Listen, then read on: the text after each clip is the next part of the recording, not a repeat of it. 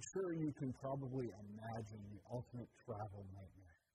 You book some destination in a far-flung location, and you get to where you're going after a long flight, and you arrive at the hotel, and there's no reservation, and everything's booked solid. There's nowhere to stay.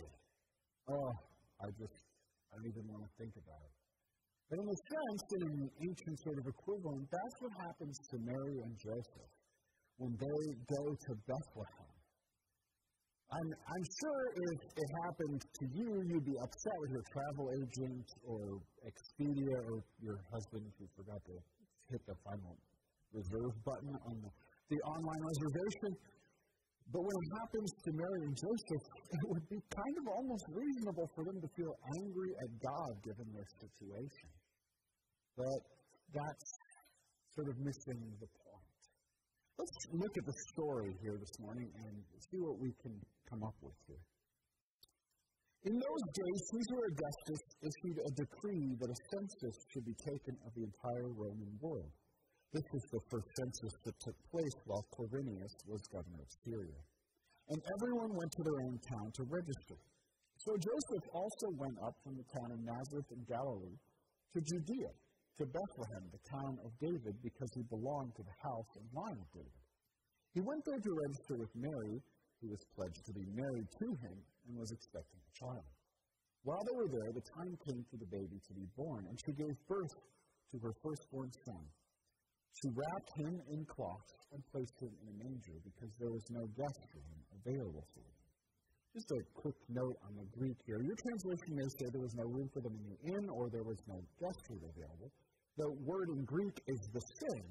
And so people aren't really sure. It could be that Joseph went to Bethlehem and went to a commercial establishment that does hospitality and there wasn't any space for them.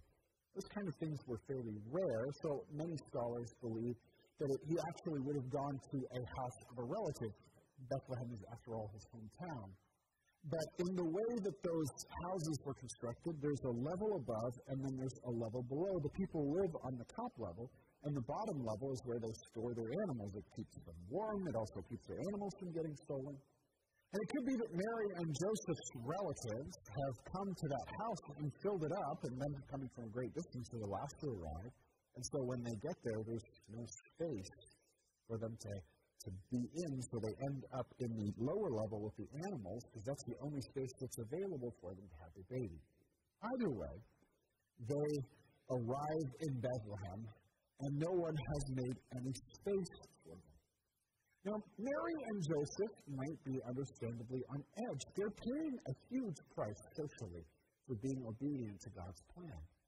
Mary is presumed to be unvirtuous, and Joseph is considered to either be unvirtuous or being duped. They are now at the center of a scandal, and they've had to travel at the most inopportune time, and here it is time for them to have the baby, and to add insult to injury, there's not even a proper place for them to have the baby. They might feel like, God, why do you keep making this so hard for us? But the truth is, it's nothing to do with them. It's all about Jesus. What kind of Savior will he be? To whom is he going to be accessible? And I think we see this by where the story goes next. There were shepherds living out in the fields nearby, keeping watch over their flocks at night. An angel of the Lord appeared to them, and the glory of the Lord shone around them, and they were terrified. But the angel said to them, "Do not be afraid. I bring you good news that will cause great joy for the people. Today in the town of David, a Savior has been born to you. He's the Messiah, the Lord. This will be a sign to you. You will find a baby wrapped in cloths and lying in a manger." Suddenly a great company of the heavenly hosts appeared with the angel, praising God, and saying, "Glory to God in the highest heavens, and on earth peace to those on whom his favor rests." When the angel had left them and gone into heaven, the shepherds said to one another, "Let's go to Bethlehem and see this thing that has happened, which the Lord has told us about." So they hurried off and found Mary and Joseph and the baby who was lying in the manger. When they had seen him, they spread the word concerning what they had been told about this child, and all who heard it were amazed at what the shepherds said to them. But Mary treasured up all these things and pondered them in her heart. The shepherds returned, glorifying and praising God for all the things that they heard and seen, which were just as they had been told. So, when something truly monumentous happens, who's the first one to find out? Well, maybe it's national security professionals. Maybe it's the politicians. Maybe it's the news media.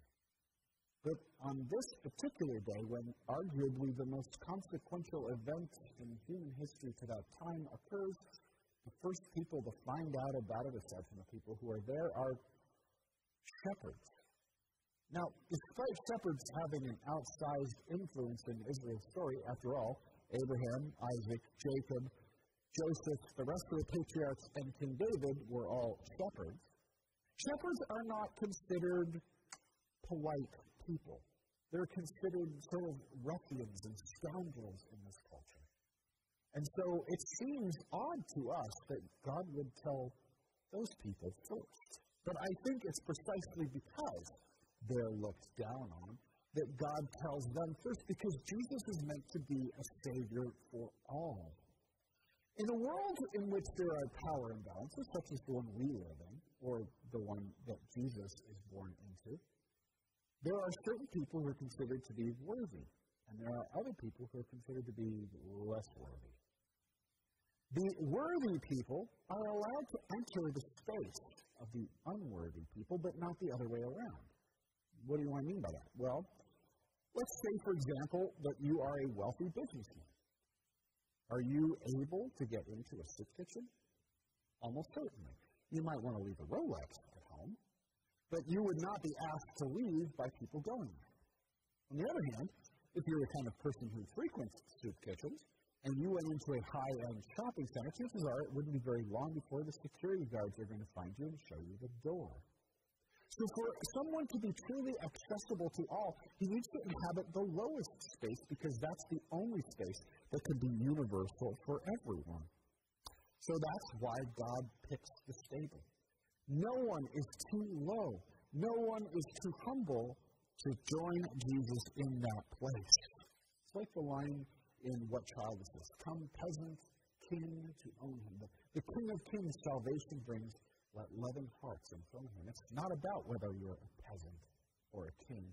Jesus' salvation comes to all, and all you have to do is love him. And so God is accessible to all because he makes himself available to the people at the very bottom. Now, what is true of Jesus should also be true of his followers. Jesus incarnates the presence of God. He shows us what God looks like with flesh on. And those who follow him are meant to incarnate Jesus. We're meant to show the world what Jesus looks like with our lives. Jesus, after all, says, as the Father sent me, so I am sending you. And while Jesus doesn't restrict access about who can see him, he is subject to the limitations of being flesh and blood. One of those limitations that Jesus accepts in the incarnation is his inability to be in more than one place at a time. Jesus is local. And so while Jesus would love to minister to everybody simultaneously, he simply can't do that. But when he goes to heaven and sends the Holy Spirit on all those who receive him by faith, his presence comes to dwell in our lives, and we, as many, can incarnate the presence of God in as many places as we are. And so the church is called to be an explosion of God's incarnate life all over the world. Parts of that involve making God's presence accessible in the lowest and the darkest places. God asked Mary and Joseph to travel to Bethlehem and have a baby in a stable so that God is present with the lowest and the least.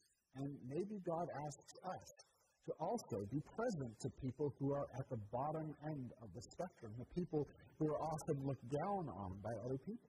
Now, it could be that maybe you'd prefer to be God's incarnate presence with CEOs and movie stars, but the truth is that those people can still find God when he is at the margins. We see in the Scriptures multiple stories of people who are well-to-do, who still just humble themselves and can approach Jesus even in his lowly state. So, for example, we see the Magi. The Magi, when they arrive, go to the court of King Herod, and he receives them, showing that they have status. And yet, even though they are such royal people, when they come, they are able to get an audience with Jesus. We see the story of Zacchaeus, a rich man, who's unable to see Jesus, not because Jesus will see him, but because he's too short. But when he sees Jesus and Jesus sees him, Jesus calls him into fellowship. They have dinner together, and Zacchaeus has a powerful conversion experience. Or we see the example of Nicodemus, a member of the Jewish ruling council, the Sanhedrin, who has questions.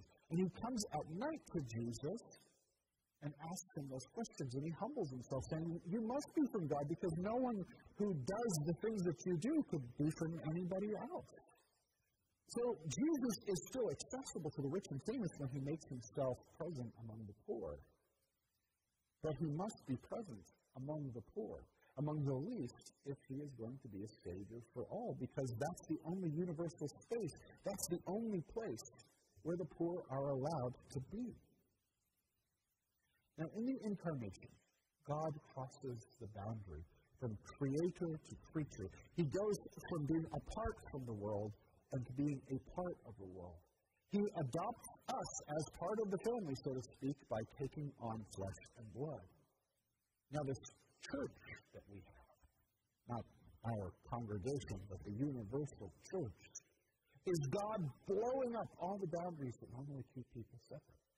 We are one boundary-breaking family called from every tongue and tribe and nation. But oftentimes, we celebrate Christmas in a way that reinforces our traditional family boundaries. "Oh, I'm sorry, no, we can't be with you today because this is family time." In other words, God welcomes us into his family, smashing the boundaries that separate us, and we celebrate by reinforcing those same boundaries. Now, this means that Christmas can be one of the loneliest times for people who don't have strong family connections. I know I've experienced this myself. When I was a missionary in Europe, and when I was a student in Belleville and my family lived in Stratford, they were 4 hours away and I didn't have a car, I was always alone on those family holidays. Usually they're on Sundays. And so normally I would go to church and then go out for lunch or hang out with some people from church afterwards, but on those days I was never welcome. "Oh, I'm sorry, not today. Today is the day for family." And so on those days, days like Mother's Day and Father's Day and Easter and Thanksgiving and Christmas, I found those to be the most isolating time of the year. Now, on the first Christmas, you could say in a sort of way that Mary and Joseph are severed from their family connections. They're in a strange place. They don't have any support. And God comes to be with them in a very unexpected sort of way. Now, we have to ask ourselves, are there Marys and Josephs in our life that we can be incarnate presence of God too? Maybe that involves going to visit somebody in long-term care who doesn't have family to come and visit them during the holiday season. Maybe that means inviting over a neighbor who doesn't have any family for coffee or a dessert or dinner. Maybe that involves going to Praise Cafe and having lunch with a stranger, the kind of person that you wouldn't normally see, so that you can do a little bit for them of what God has done for you, making God's hospitality present in bodily form. This might be an inconvenience, although you never know, it might be an unanticipated blessing. But the most faithful way to celebrate Christmas, the incarnation, is being God's incarnate presence with those who are excluded. So I hope that you have a Merry Christmas. But I also hope that you are able to help others have a Merry Christmas. It's in our power to bless them.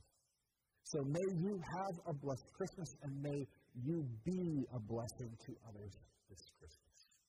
God bless.